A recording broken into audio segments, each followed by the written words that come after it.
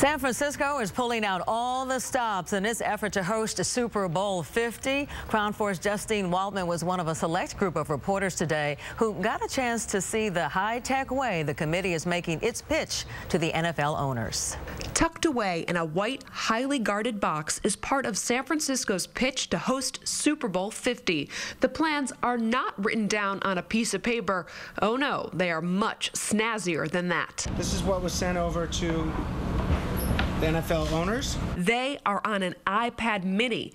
KRON 4 News got to see exactly what the 32 NFL owners will have in their hands before making their decision.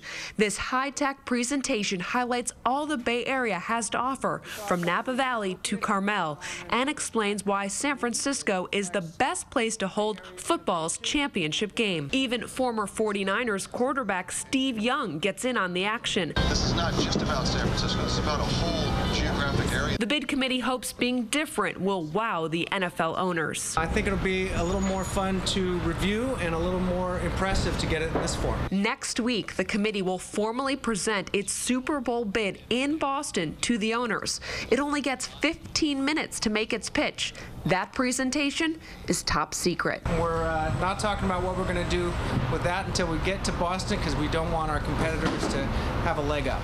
We will just have to wait and see. In San Francisco, Justine Waldman, KRON 4 News.